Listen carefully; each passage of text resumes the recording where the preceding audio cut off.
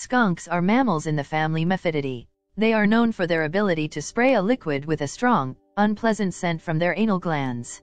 Different species of skunk vary in appearance from black and white to brown, cream or ginger colored, but all have warning coloration. While related to polecats and other members of the weasel family, skunks have as their closest relatives the old world stink badgers. In southern United States dialect, the term polecat is sometimes used as a colloquial nickname for a skunk, even though polecats are only distantly related to skunks. As a verb, skunk is used to describe the act of overwhelmingly defeating an opponent in a game or competition. Skunk is also used to refer to certain strong-smelling strains of marijuana whose smell has been compared to that of a skunk's spray. Skunk species vary in size from about 15.6 to 37 in, 40 to 94 centimeters, long and in weight from about 1.1 pounds 0.50 kilograms, spotted skunks, to 18 pounds 8.2 kilograms, hog-nosed skunks. They have moderately elongated bodies with relatively short, well-muscled legs and long front claws for digging. They have 5 toes on each foot. Although the most common fur color is black and white, some skunks are brown or gray and a few are cream-colored. All skunks are striped, even from birth. They may have a single thick stripe across the back and tail, 2 thinner stripes, or a series of white spots and broken stripes, in the case of the spotted skunk. Skunks are crepuscular and solitary animals when not breeding, though in the colder parts of their range, they may gather in communal dens for warmth. During the day they shelter in burrows, which they can dig with their powerful front claws. Males and females occupy overlapping home ranges through the greater part of the year, typically 2 to 4 square kilometers, 0.77 to 1.54 square miles, for females and up to 20 square kilometers 7.7 square miles for males. Skunks are not true hibernators in the winter, but do den up for extended periods of time. However, they remain generally inactive and feed rarely, going through a dormant stage. Over winter, multiple females, as many as 12, huddle together. Males often den alone. Often, the same winter den is repeatedly used. Although they have excellent senses of smell and hearing, they have poor vision, being unable to see objects more than about 3 meters 10 feet away, making them vulnerable to death by road traffic. They are short-lived. Their lifespan in the wild can reach 7 years, with most living only up to a year. In captivity, they may live for up to 10 years. Skunks are omnivorous, eating both plant and animal material and changing their diets as the seasons change. They eat insects, larvae, earthworms, grubs, rodents, lizards, salamanders, frogs, snakes, birds, moles, and eggs. They also commonly eat berries, roots, leaves, grasses, fungi and nuts. In settled areas, skunks also seek garbage left by humans. Less often, skunks may be found acting as scavengers, eating bird and rodent carcasses left by cats or other animals.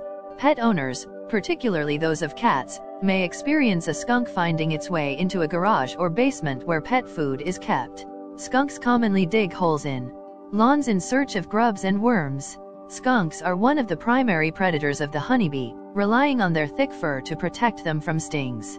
The skunk scratches at the front of the beehive and eats the guard bees that come out to investigate.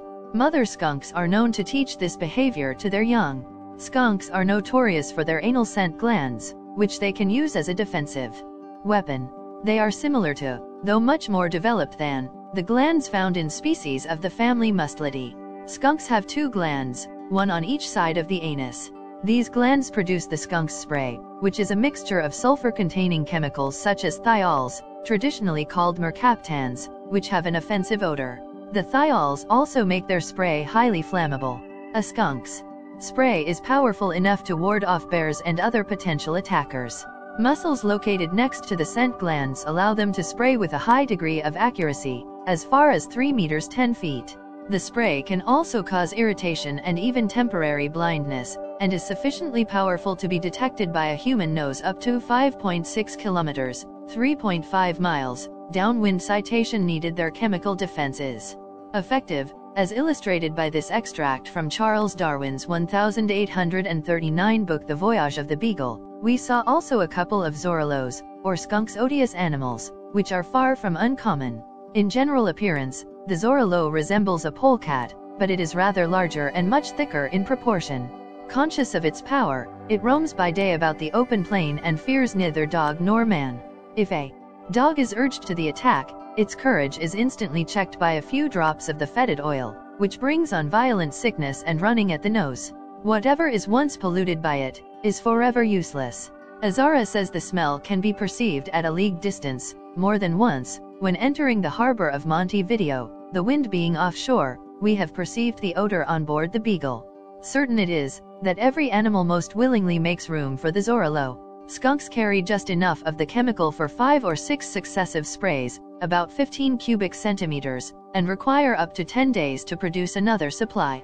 Their bold black and white coloration makes their appearance memorable. It is to a skunk's advantage to warn possible predators off without expending scent, black and white. Aposematic warning coloration aside, threatened skunks will go through an elaborate routine of hisses, foot stamping, and tail-high idiomatic or threat postures before resorting to spraying. Skunks usually do not spray other skunks, except among males in the mating season. If they fight over den space in autumn, they do so with teeth and claws. Most predators of the Americas, such as wolves, foxes, and badgers, seldom attack skunks, presumably out of fear of being sprayed. The exceptions are reckless predators whose attacks fail once they are sprayed, dogs, and the great horned owl, which is the skunk's only regular predator. In one case, the remains of 57 striped skunks were found in a single great horned owl nest. Skunks are common in suburban areas. Frequent encounters with dogs and other domestic animals, and the release of the odor when a skunk is run over, have led to many misconceptions about the removal of skunk odor, including the pervasive idea that tomato juice will neutralize the odor. These household remedies are ineffective. The Humane Society of the United States recommends treating dogs using a mixture of dilute hydrogen peroxide, 3%, baking soda, and dishwashing liquid.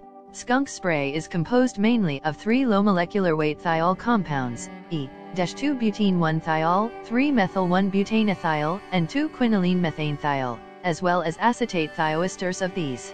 These compounds are detectable by the human nose at concentrations of only 11.3 parts per billion.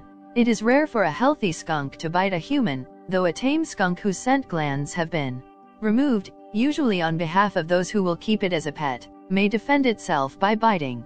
There are, however, few recorded incidents of skunks biting humans. Skunk bites in humans can result in infection with the rabies virus, reflecting the virus's evolutionary strategy of, in effect, promoting its spread via the so-called mad dog syndrome.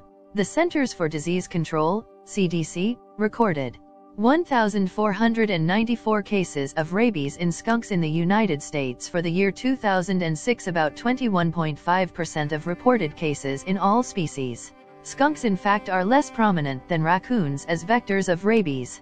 However, this varies regionally in the United States, with raccoons dominating along the Atlantic coast and the eastern Gulf of Mexico, while skunks instead predominate throughout the Midwest, including the Western Gulf, and in California. Mephitis, the striped skunk, is the most social skunk and the one most commonly kept as a pet. In the U.S., skunks can legally be kept as pets in 17 states. When a skunk is kept as a pet, its scent glands are often surgically removed. In the UK, skunks can be kept as pets, but the Animal Welfare Act 2006 made it illegal to remove their scent glands.